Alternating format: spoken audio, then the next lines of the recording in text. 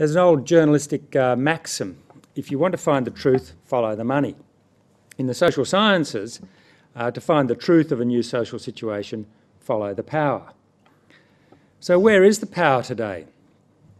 Well, hegemony no longer lies with a reactionary conservative culture. It lies with the marketers and the culture makers in the media.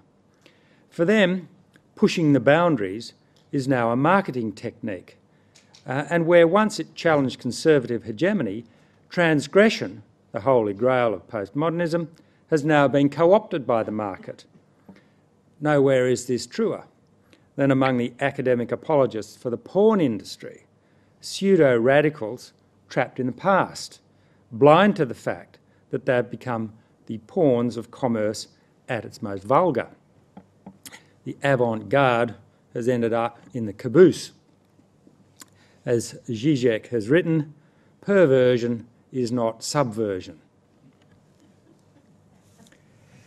Well, the liberation movements of the 60s and 70s seemed to cause the ground to move, to call everything into question. Moral rules became the enemy, and the primary charge was that they served as the means by which dominant groups exercised control over subordinate ones. Straight white males and the institutions they were most closely associated with came under siege from all sides. So overwhelming were the criticisms of the old moral order that a generation, led by thinkers such as Foucault and Derrida, rejected not just particular moral rules, but the legitimacy of morality as such. If so much of the traditional ethical code could be shown to be an arbitrary instrument of oppression, perhaps the whole code was tainted and all ethical rules must be invalid. But there's now an emerging discomfort, I think, with the absence of rules. And nowhere is this more apparent in the arena of sexual mores. The attitude of the sexual revolution that, apart from consent, there are no rules governing sexual behaviour, lifted the constraints on the libido, and this gave permission for sex to be divorced from intimacy, a process that's reached its zenith in recent years. The perilous combination of emotional disengagement and the sexual urge is the theme of Hanif Qureshi's novel Intimacy, which came out several years ago, late 90s, I think. The detachment cultivated by the protagonist in that novel, which incidentally seems to be modelled quite closely on Qureshi's life, according to the complaints of his family members. The detachment cultivated by the main character as he prepares to abandon his wife and children is a justification for a kind of adolescent callousness, or as Qureshi himself writes, a Thatcherism of the soul. We must, he writes, treat other people as if they are real, but are they? We're now beginning to understand that free love exacts a heavy price, one unwittingly exposed by author and libertarian Catherine Millet. The publisher described her best-selling memoir, The Sexual Life of Catherine M., as a manifesto of our times, where the sexual equality of women is a reality and where love and sex have gone their own separate ways. Is this not precisely what men, in their raw state, have always wanted? To separate copulation from intimacy? Is not every counsellor's room witness to a stream of torn relationships in which she wants more intimacy and he wants more penetration?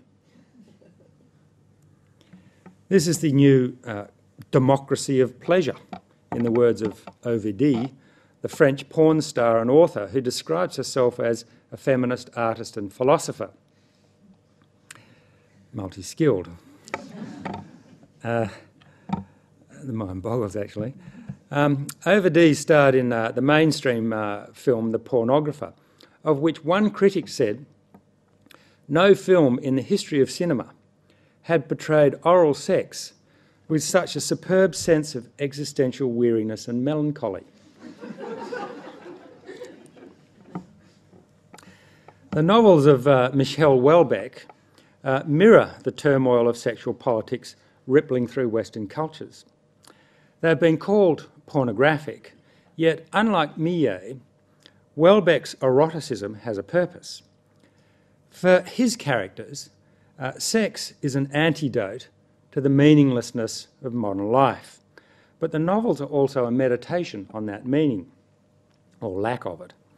They are a subtle journey into the vain quest for happiness in a post-scarcity world in which the promises of plenty and particularly the freedoms won in the 60s and 70s, and he's scathing about the culture of the 60s and 70s, they have left a new barrenness in society. So while Millet is still playing out the fantasies of sexual freedom, Houellebecq is warning us of its perils. The sexual revolution, he wrote, was to destroy the last unit separating the individual from the market. Where is all this taking us?